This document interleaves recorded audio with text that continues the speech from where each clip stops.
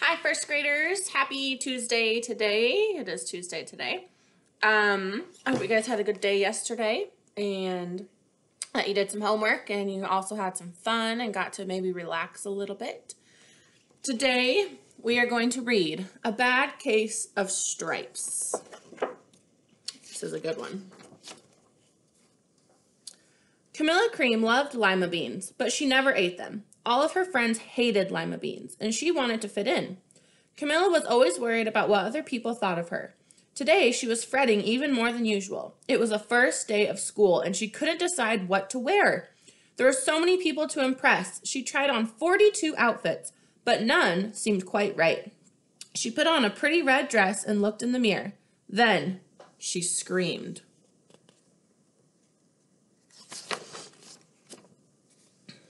Her mother ran into the room, and she screamed too. "Oh, my heavens," she cried. "You're completely covered with stripes." This was certainly true. Camilla was striped from head to toe. She looked like a rainbow. Mrs. Cream felt Camilla's forehead. "Do you feel all right?" she asked. "I feel fine," Camilla answered.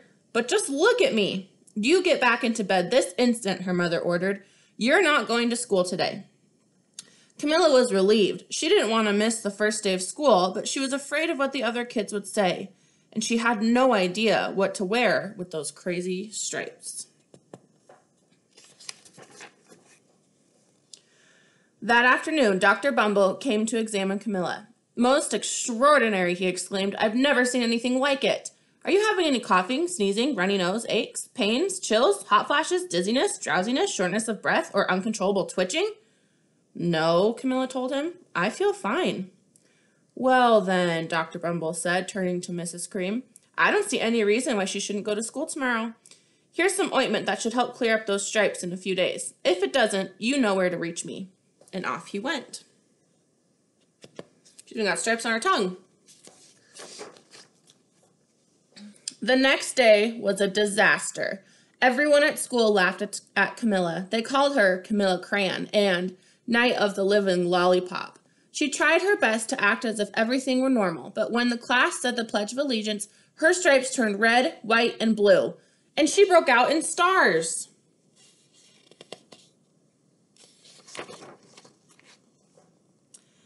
The other kids thought this was great. One yelled out, "Let's see some purple polka dots." Sure enough, Camilla turned all purple polka dotty. Someone else shouted, "Checkerboard," and a pattern of squares covered her skin. Soon, everyone was calling out different shapes and colors, and poor Camilla was changing faster than you could change channels on a TV.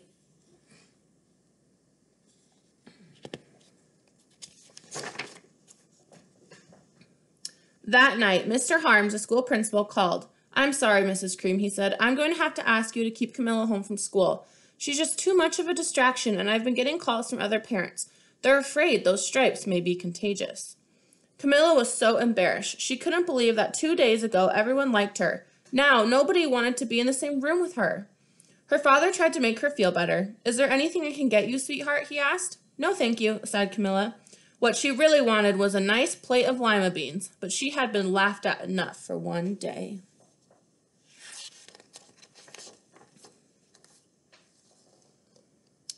Well, yes, I see," Dr. Bumble mumbled when Mr. Cream phoned the next day. "I think I'd better bring in the specialist. We'll be right over." About an hour later, Dr. Bumble arrived with 4 people in long white coats. He introduced them to the Creams. "This is Dr. Grop, Dr. Sponge, Dr. Cricket, and Dr. Young." Then the specialist went to work on Camilla. They squeezed and jabbed and tapped and tested. It was very uncomfortable. "Well, it's not the mumps," concluded Dr. Grop. "Or the measles," said Dr. Sponge. "Definitely not chicken pox," put in Dr. Cricket. "Or sunburn," said Dr. Young. "Try these," said the specialist. They each handed her a bottle filled with different colored pills. Take one of each before bed," said Dr. Grop. Then they filed out the front door, followed by Dr. Bumble.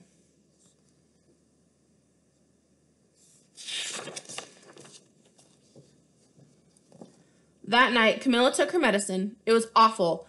When she woke up the next morning, she did feel different. But when she got dressed, her clothes didn't fit right. She looked in the mirror, and there, staring back at her, was a giant, multicolored pill with her face on it.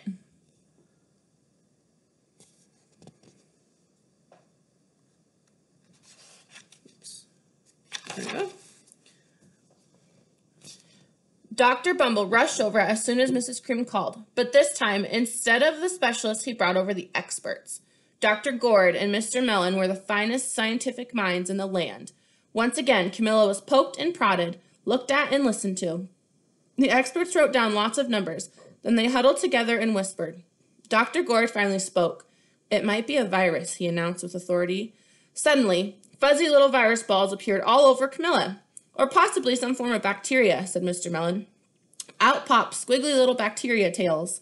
Or it could be a fungus, added Dr. Gord. Instantly, Camilla was covered with different colored fungus blotches. The experts looked at Camilla, then at each other. We need to go over the numbers again back at the lab, Dr. Gord explained. We'll call you when we know something. But the experts did not have a clue, much less a cure.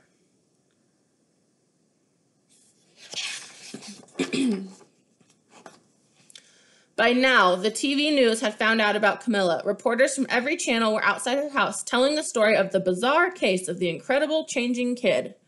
Soon, a huge crowd was camped out on the front lawn.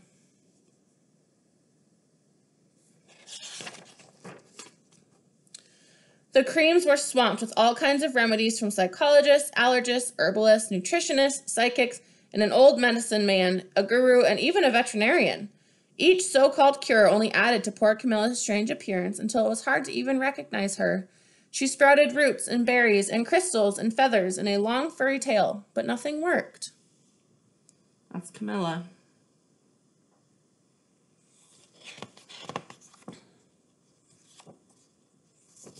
I can turn our, there we go. Okay. One day, a woman who called herself an environmental therapist claimed she could cure Camilla. Close your eyes, she said. Breathe deeply and become one with your room. I wish you hadn't said that, Camilla groaned. Slowly, she started to melt into the walls of her room. Her bed became her mouth, her nose was a dresser, and 2 paintings were her eyes. The therapist screamed and ran from the house. What are we going to do? Cried Mrs. Cream. It just keeps getting worse and worse. She began to sob. You can kind of see these are her eyes, her nose. At that moment, Mr. Cream heard a quiet little knock at the front door. He opened it, and there stood an old woman who was just as plump and sweet as a strawberry. Excuse me, she said brightly, but I think I can help.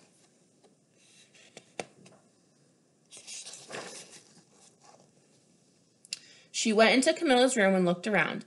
My goodness, she said with a shake of her head. What have we here is a bad case of stripes, one of the worst I've ever seen.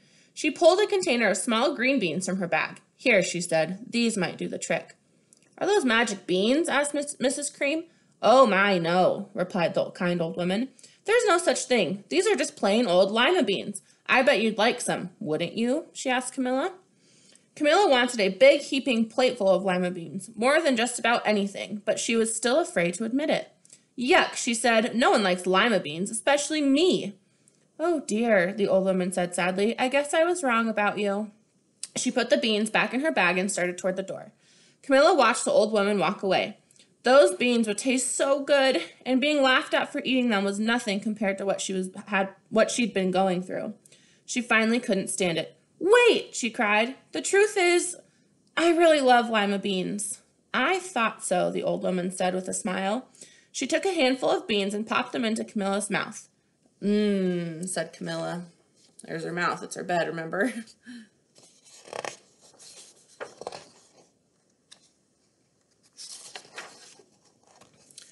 Suddenly, the branches, feathers, and squiggly tails began to disappear.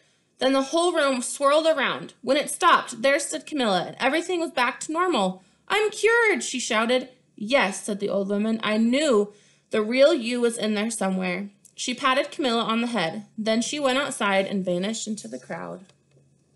Camilla looks very happy, I think.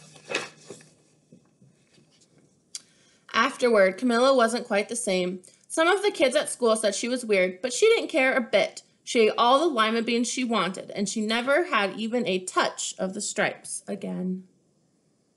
The end. That was a good book. I hope you guys liked it.